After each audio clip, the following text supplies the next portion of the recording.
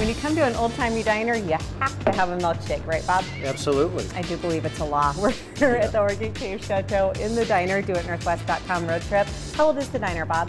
The diner dates back to the original building date of 1934, and we're open for breakfast and lunch here. And I see you're having our patty melt, and I'm having a chef salad, which is big enough for 2 people at least. I think that shake's big enough for 2 people too, Bob. I agree. DoItNorthwest.com, Orchid Cave Chateau.